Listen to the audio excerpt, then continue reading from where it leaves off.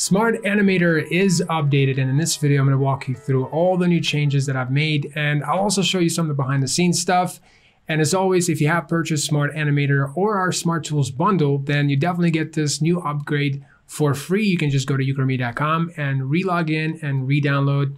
And if you're new to this channel, you might be wondering, what is Smart Animator?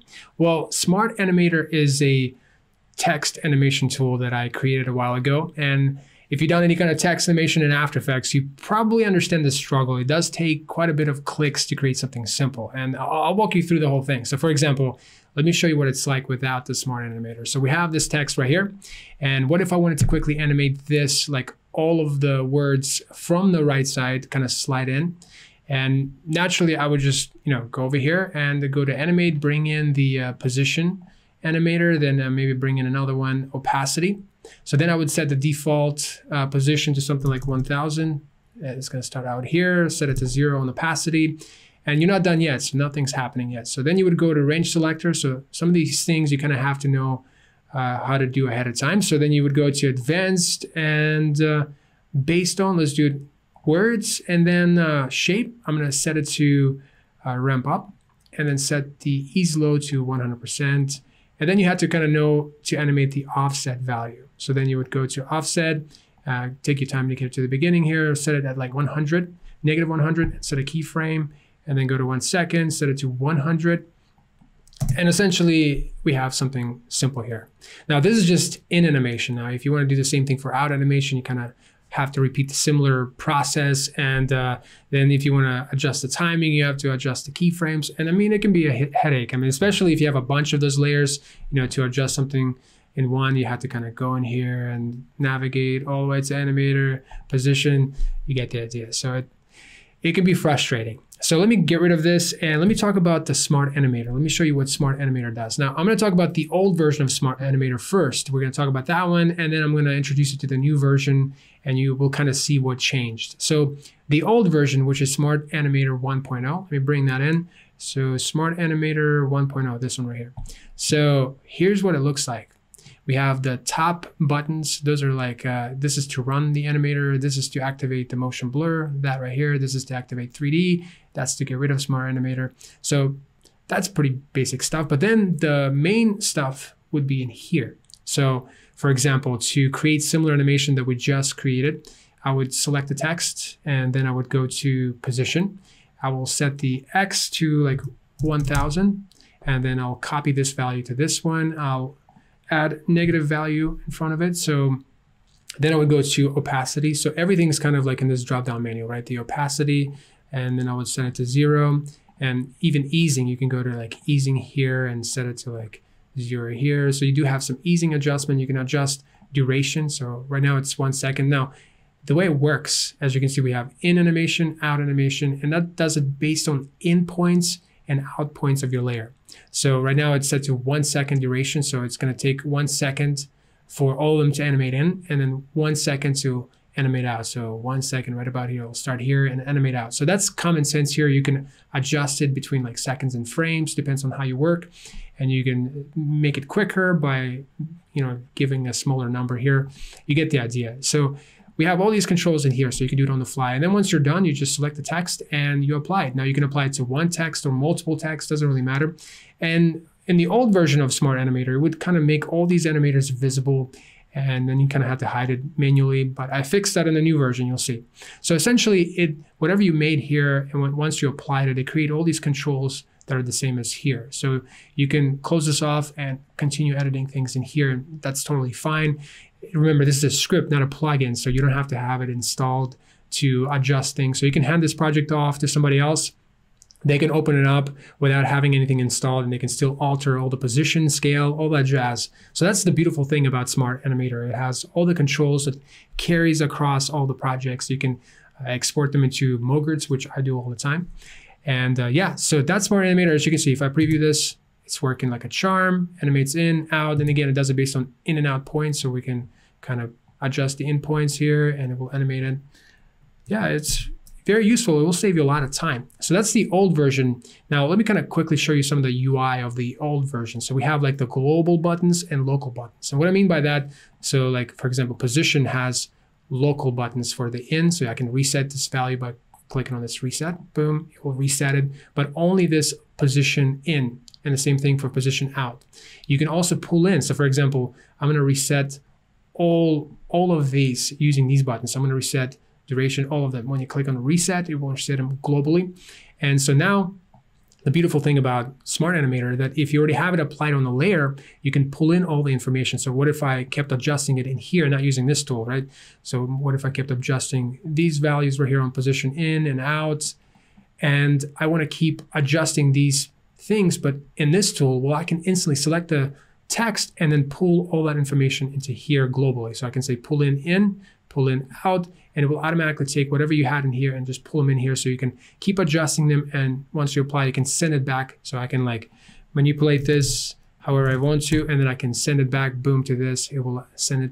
So it's a great tool that works back and forth, and these buttons will save you a lot of time. So again, you can reset locally, globally, and that's really it. That's what the old tool looked like. Now let me show you what the new one looks like. So let me get rid of this. And instead of the drop-down menu, I kind of replaced it for icons. So for example, like position, scale, skew, instead of having it in a drop-down menu, you will have an icon for each one. And I used Illustrator to create those. So let me kind of show you what I'm talking about. And right here. So for anchor, you would have like an anchor icon. For position, like scale. Well, actually, I went with this one. As you can see, my thought process here, how I wanted to make this happen. So yeah, I definitely went with that one. So then we have rotation, opacity, like the checkers. Then we have skew, we have tracking. Now tracking is a new feature that I've added. It wasn't there before, so you can animate tracking if you want. A lot of you have been asking for it. And then we have blur, and then we have duration. So I considered creating like a settings tab and compiling a bunch of them, but I ended up just going with the duration, and I did put something else into this one. So order has some new things in there, and then ease, as you can see, it's kind of like the graph curve. So that's where you adjust the ease. And yeah, I also am thinking about doing some presets, which we'll talk about that later. Now, instead of doing like the global buttons and local buttons separately, I'm just going to use the same buttons in the new version, and I just have like a global and local button that you can quickly switch between the two. So let me show you what that looks like in After Effects. So let's go back to After Effects, and in here, so this is what the old one looked like. Let's bring in the new one. So the new one is Smart Animator 2.0, which is this one right here. And a lot of people ask me, like, how do you dock these things in? So when you first open any of my tools, it will be floating like this. But if you want to dock this in, you just click and drag, and you can dock it in like this. You can move it around. And this way, it kind of always stays with your layout in After Effects. It lives with it. When you open it up next, it will always have it there. So this is what it looks like now. We don't have the drop-down menu anymore. We have icons. And by default, it goes to the duration. So this is where you adjust the how long do you want the animation to be. And notice we have some new changes here as well. So if you want to go to anchor point, you can go over here, position, scale, rotation, opacity, skew, tracking, blur, duration, order, and ease. So again, just a simple click. That's all it takes, which is super handy. It's much quicker instead of just going to drop-down menu. So that's change number one.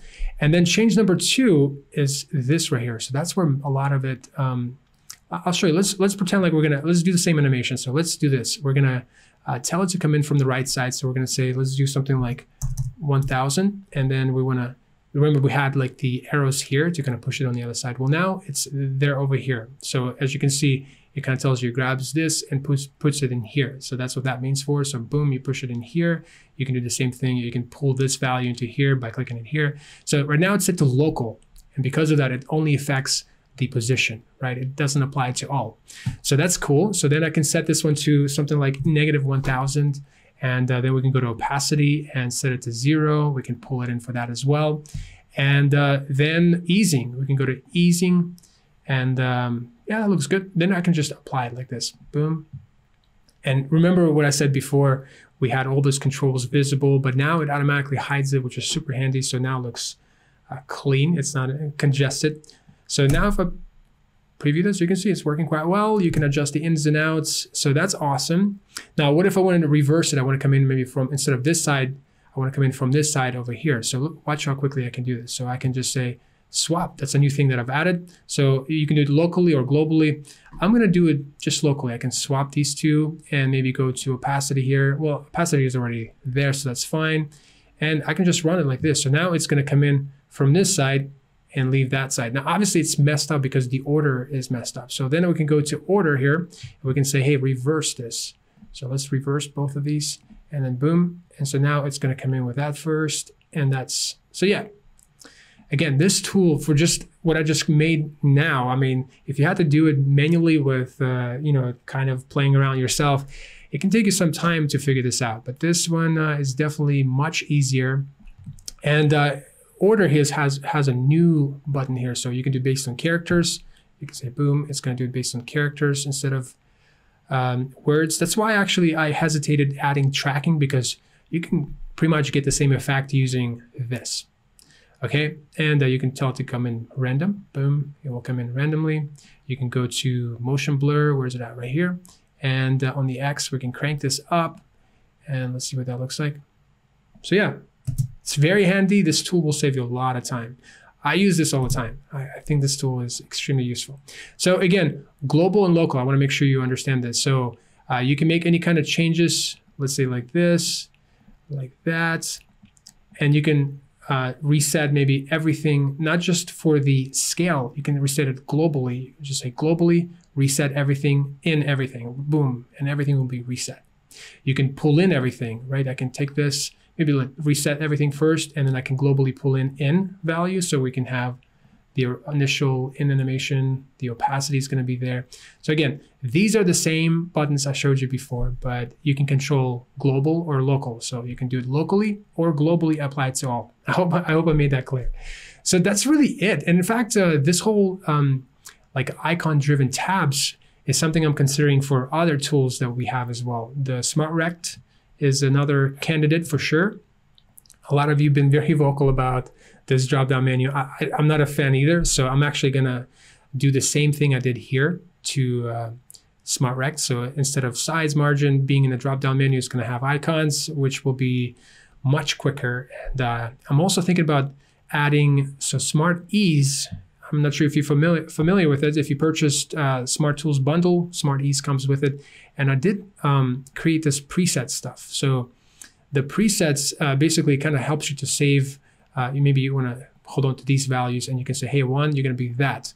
And you know, you can quickly go to 1, it will always be that. So you can set things in the UI. You can do the same thing, or you will be able to do the same thing with Smart Animator. So I'm thinking about taking this and applying it here as well, and maybe even Smart Rect.